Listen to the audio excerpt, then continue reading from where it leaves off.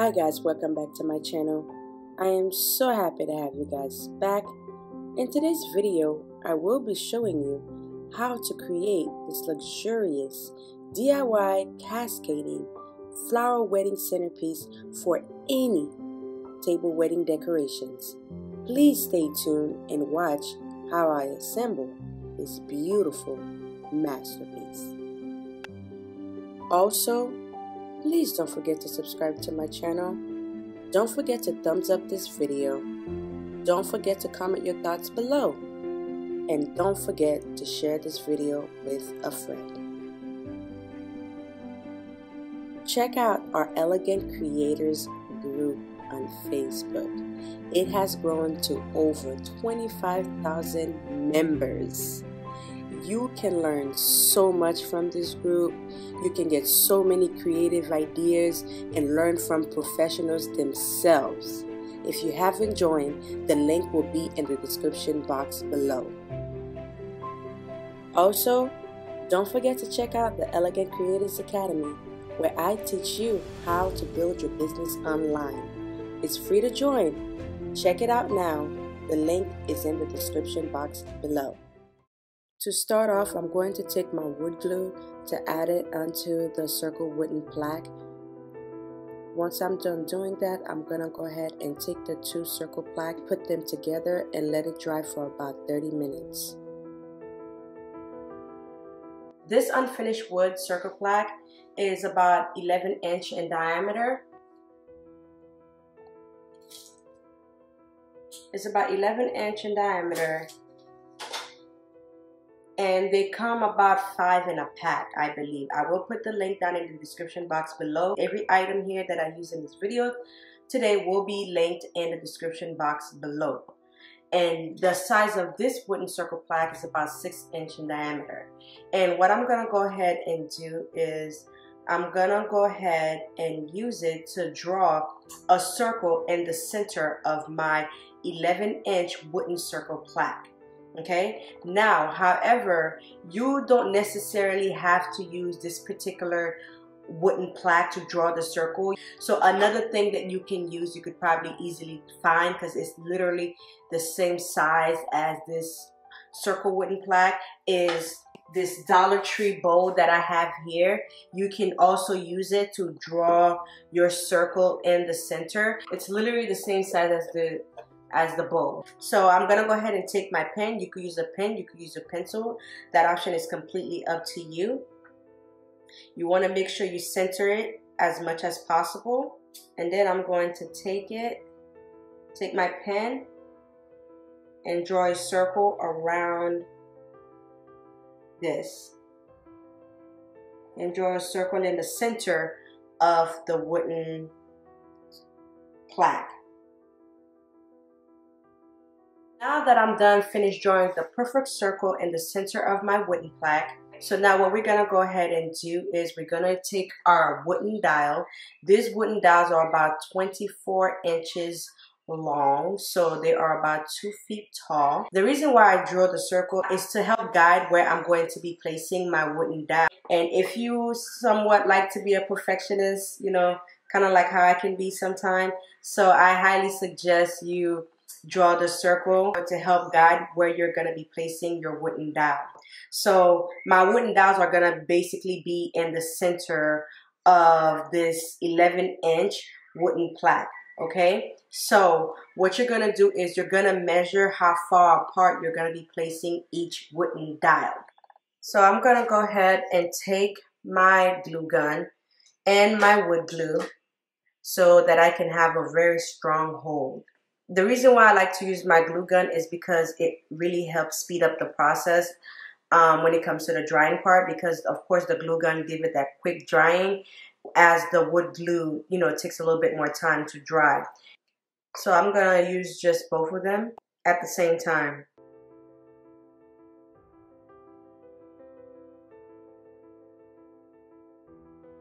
So I'm going to mark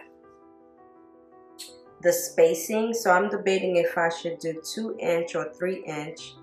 So I say do about 3 inch.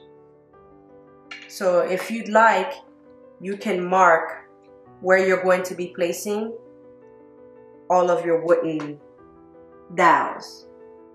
So that's one right here. So as you can see, I'm just measuring everywhere I'm going to be placing my wooden dowel.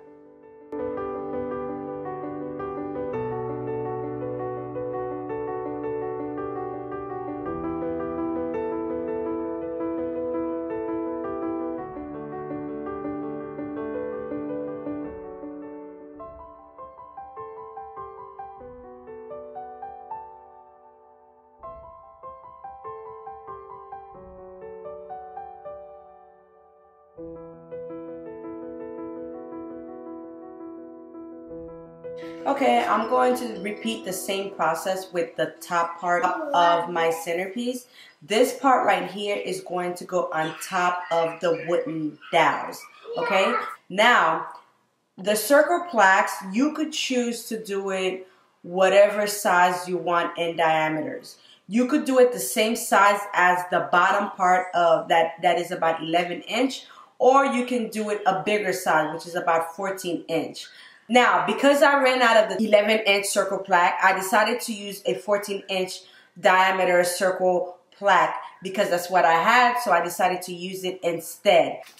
So I recommend you using the same size on the bottom and the same size on the top of your centerpiece so you can get that perfect complete look if you don't mind. So that is just an option. You could choose to do the different size, or you could choose to do the same size top and bottom.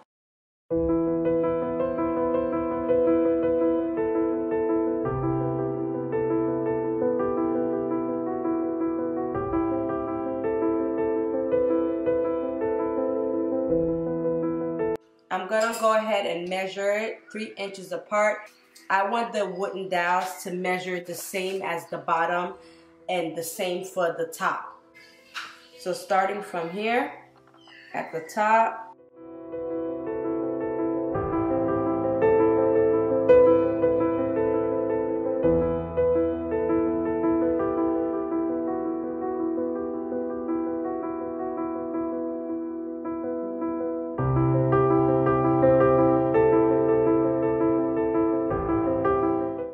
I'm gonna go ahead and take my 14 inch circle wooden plaque, and I'm gonna go ahead and align them to where I have my bullet points in the center of my 14 inch circle plaque. So I'm just gonna align it to where you see all my little dots to make sure that I am putting all of them in the correct placing so that it can be nicely evened out, straight, and it can look absolutely perfect.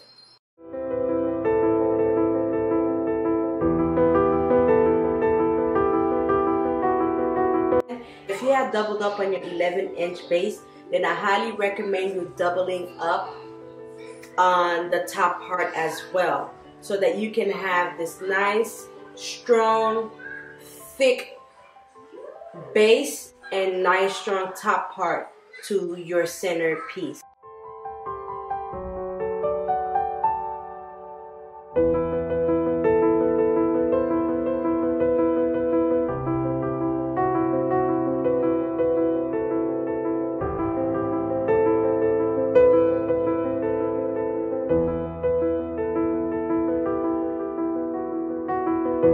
The floor moss measures about 22 inches in length, and width it measures about 11 inches. Okay, I'm gonna cut it the same length as you see here, but the width I'm going to cut it, I'm not going to cut it the same width. So the width that I'm going to cut it will be about 6 inches. Okay, so you want to start cutting it in about 6 inches in width.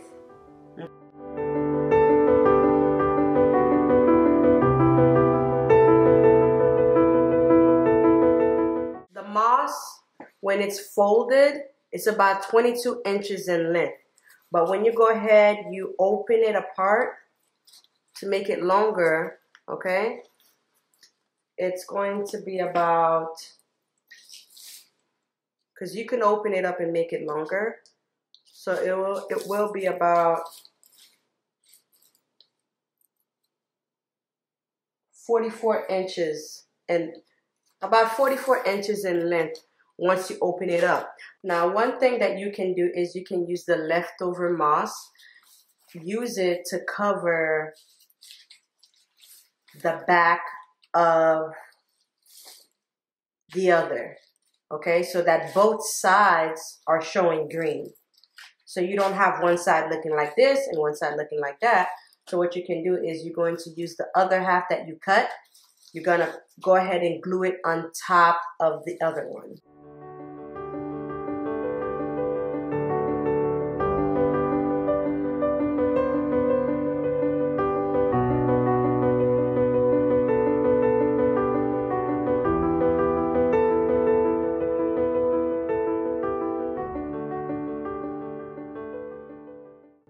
You're going to need about 60 peonies to complete this floral runner cascade. So what you see here, I'm gonna go ahead and use my hot glue to glue the peonies onto the runner moss. I'm also on the hunt for a really good glue gun. If you guys have any recommendation, please list it down in the comment section below. I would love to hear what type of glue guns you guys use, because I really need a really good glue gun.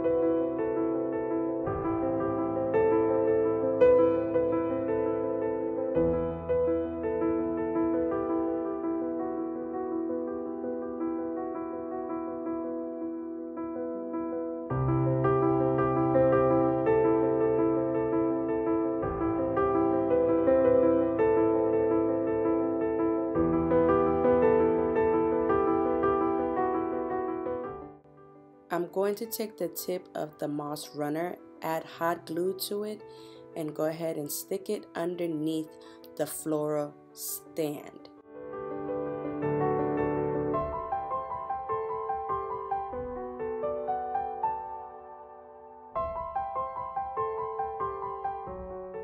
This scene right here is just really me just playing with how I'm going to be positioning my flower cascade runner. And as you see here, I am just going to wrap it around it, and I am going to be hot gluing it as I go. So basically you just start from the top, you wrap it around your stand, your wooden stand, and then you just hot glue it as you go along.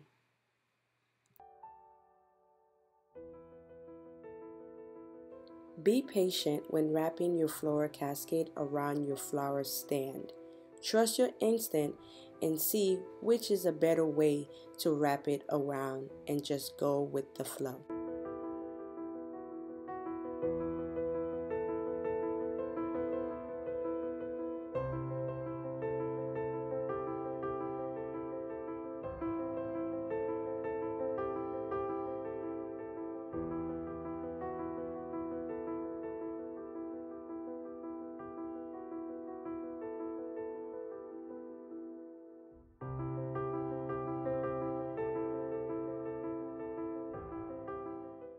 And this is how it looked.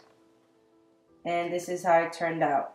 Okay guys, I am finished, and honestly you guys, I am absolutely amazed at how this turned out. What do you guys think? I want to know your thoughts in the comment section of the final look. It looks absolutely stunning, you guys, from head to toe. I'm just excited that I was able to execute it, you know? And look how it turned out, you guys. I love the exposed greenery. I love how the peonies look. And if you was to try this piece what color flowers would you have used? What type of flowers would you have used? So this is about 2 feet tall, and the spray paint is silver.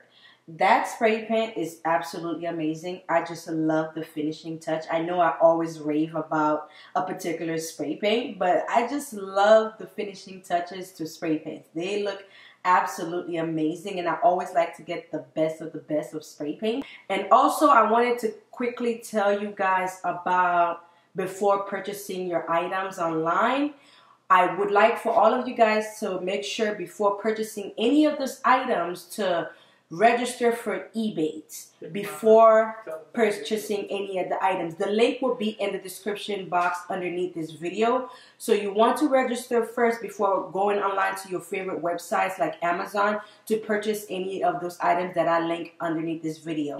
By signing up with Ebates, of course, you know you do get multiple discounts on any of your purchases, and you also get cash back, which is pretty amazing. For this flower arrangement, you will need about 20 greeneries, 30 hydrangea heads, and about 50 peonies.